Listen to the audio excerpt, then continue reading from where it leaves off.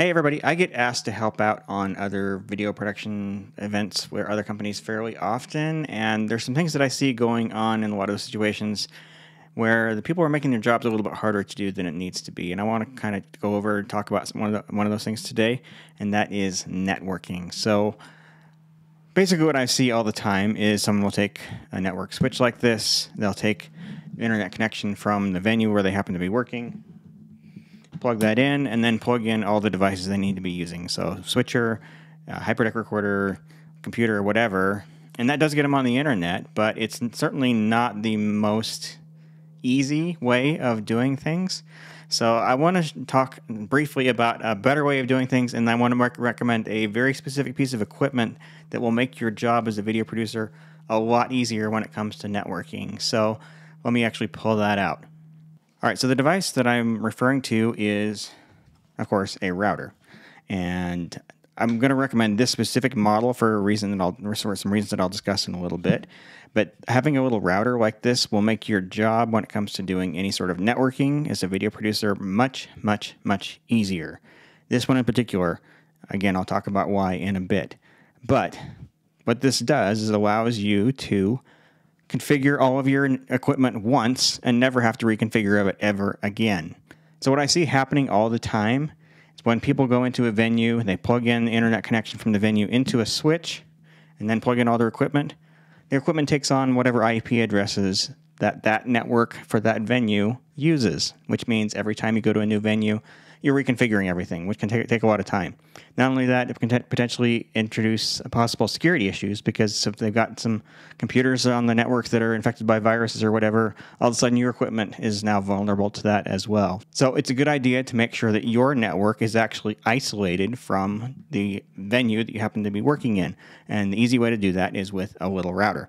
Of course, any consumer-grade router will handle this, but this router in particular does some things that will make your life much easier. So let me hook this up and I'll actually talk about some of those things. First of all, I need to provide power. Then I need to connect it to my local area network, which is my switch here. So I'm going to plug into one of the LAN ports with that, and then plug into one of the ports on the switch there. Then, of course, plug in the network from the venue into the WAN port on the back here. And now, just by doing that, I have created my own separate network, which is just my equipment. I provided a wireless network that I can hook my mobile devices to, my phone, iPad, whatever, not have to reconfigure it to work with the venue's Wi-Fi or whatever. I'm in a secure environment with consistent IP addresses, and I know that things are secure and isolated from the rest of the world. So there's a lot of advantages here to doing this. All right, so let me just briefly show you what some of that looks like. All right, so I'm going to come over here into ATEM software control, and I'm already connected here, but if I have my own network, I never have to go through this procedure here of selecting my switcher every time I launch on a new network, because it's always going to be located at the same IP address no matter where we go, because it's on its own separate network. The other thing I can do here is to actually take the time to configure this to talk to my hyperdeck recorders, because they're going to be on consistent IP addresses, and therefore it makes it much easier to control those hyperdecks from the switcher and ATEM software control at the same time. I don't have to reconfigure that every single time I plug into a new network. The other advantage to this is you don't have to reconfigure any of your computers or mobile devices either, because they can use the wireless network that you're providing for yourself. It makes it much easier to deal with that. It also keeps all of your equipment totally isolated from the rest of the world, so that if something bad were to happen to the network that you're plugged into, it's not going to affect any of your equipment. That also means that nobody's going to be jumping on your Wi-Fi because you don't give out that password. Now, I mentioned just a minute ago that this particular router, this one from GL.iNet, is it's a bit of a godsend for those of us who work in video production and are constantly working at different locations. We get into a venue, we don't necessarily know what our internet connection situation is going to be there. This provides the most options in order to make sure that we have good, reliable internet of anything that I've found. And let's take a look at the menus in the router, and I'll show you what I mean. So here is the admin panel for this GL.iNet router, or I'm on the internet page here, which is the first one. And we can see something that's a little unusual here compared to a lot of the routers that are out there. And you can see that we actually see 4 options for internet connections here. And what makes this one kind of unusual compared to others is that you can actually have 3 of these 4 connected at any given time. So you can have your Ethernet plugged in, you can have it logged into another Wi-Fi network, so the Wi-Fi network at a venue, and you've also got the option for tethering either to a smartphone or hotspot or a cellular modem. And you can have all of those connected at the same time. So what that gives you is multiple connectivity options. So if you get into a venue that doesn't have an easily accessible Ethernet connection, you jump on their Wi-Fi. You shouldn't use the Wi-Fi, but you can if you absolutely have no other choice. So what I can do after I've connected to Ethernet, if I want to add another layer of redundancy, or if the venue that I'm working in doesn't have Ethernet available, I can actually connect to their Wi-Fi network and use that to provide my internet connection for all of my network. Let me show you how that's done. So what I'm going to do here is I go into the admin panel for the router, and under the repeater section, I'm going to say connect. And after a few seconds, it's going to show a list of available networks.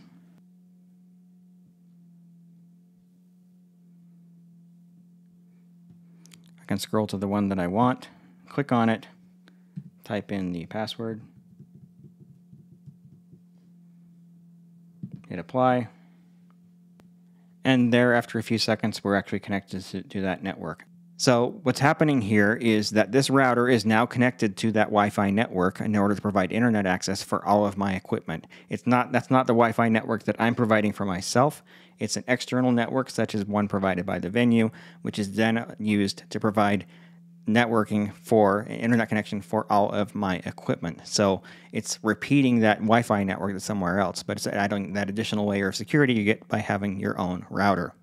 It also gives you the option of using a hotspot like this, or even plugging in your phone to get an internet connection over a USB cable that way as well. So I'm going to go ahead and plug in my T-Mobile 5G router here.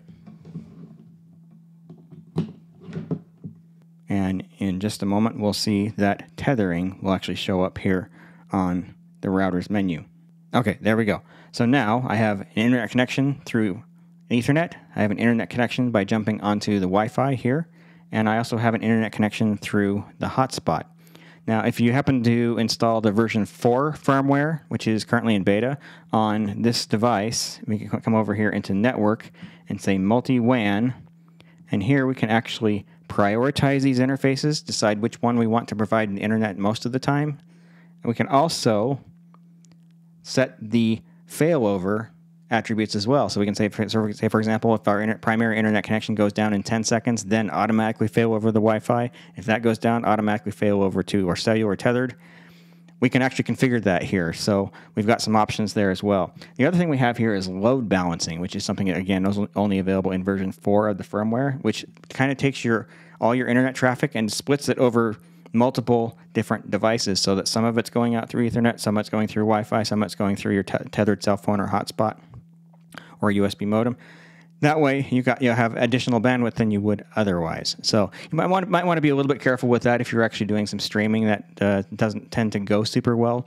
But certainly having the failover option is certainly very handy and something that really helps to make sure that your stream is going to get out even if somebody happens to trip over a cable or whatever might be going on. Now, it probably goes without saying, but I'm going to say it anyway. This router does have built-in Wi-Fi, so it is an access point, so you're able to provide a wireless network for your mobile devices like your cell phones and tablets and laptops and whatever. It functions that way very much like other routers that are out there. So it's this multi-WAN capability that makes this router unique compared to other ones that are out there. And fortunately, they don't really charge a huge premium for that. So this router that I'm looking at right here, this is what we call the Barrel, the GL-MT1300 from GL.iNet. It's roughly $70 to $80, but they have one that's called the Opal, which is half that price and provides most of the same features, just a little bit slower on the Wi-Fi. So if you want to save a few bucks, you can pick up the Opal instead of the Barrel, or if you want to get something even fancier, they have some higher-end models that are options as well.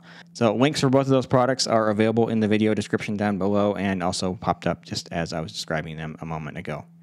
Now, one of the other options that these actually support as well, which can be particularly handy, is VPN. So take a look very briefly at that. So if we'll go into the menu here and take a look at the VPN section, we have OpenVPN, we have WireGuard, and we have Tor. There's other things that are available as well. This router does allow you to install apps, and it supports some other things as well. But what this does is allows you to set this router up as either a client, VPN client, to connect to another network from somewhere else, or as a VPN server so that others can connect to your small little network when you're on site in a venue, assuming that the internet connection you're plugged into will allow that. But what that would allow you to do is have somebody working remotely and be able to connect into your network and be able to function as if they were there locally on site with you. One potential use of that maybe would be to have a remote technical director where you take the multi-view output of your switcher, run that into a Zoom meeting on your laptop, and then they're able to run ATEM software control from somewhere else and VPN into your network, and they can use Zoom to see the multi-view and then use ATEM software control on their own computer in order to dial into your network and perform the job of technical director remotely. The VPN client feature, on the other hand, allows you to have a little bit of additional protection for your own network traffic. So if you maybe are working at a sketchy venue and you don't really trust their internet connection, you can set this thing up to route all of your internet connection traffic out through a VPN server somewhere on the internet, or even your office if you have a VPN server set up there. And that way you can make sure that your traffic is not going to be spied upon by anybody in transit. It's going to be safe. And it's also going to appear to be coming from the location of your VPN server instead of the venue where you're at. So if you happen to be doing things that are region sensitive, you're able to bypass those region restrictions using that feature as well. And that traffic applies to everything that's connected to that network, not just an individual computer that might be running a VPN software. It works for every device that's connected to that network. I will also mention that these routers are actually very fast. We take a look at the speed test results here. So on my gigabit network connection that I have here, it's able to do 930 megabits both up and down with a 2 millisecond ping time. So absolutely no worries about speed with this router.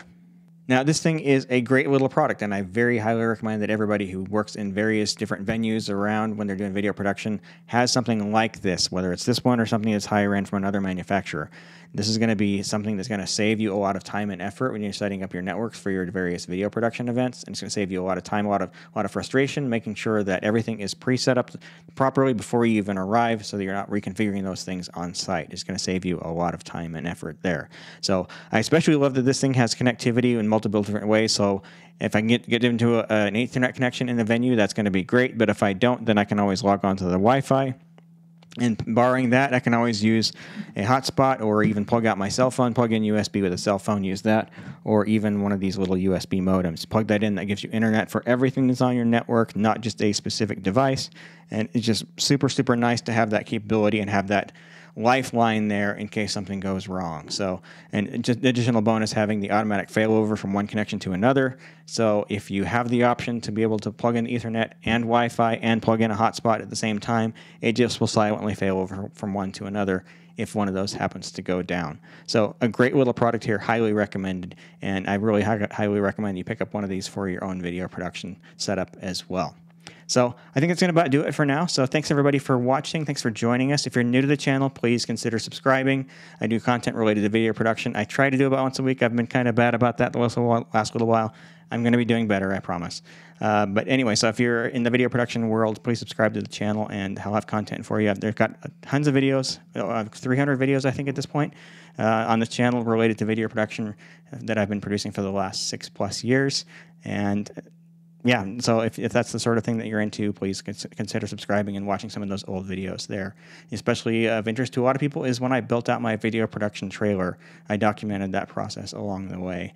So anyway, please make sure that you also like and share this video with others. That's very much appreciated too. So thanks everybody for watching and have a fantastic day.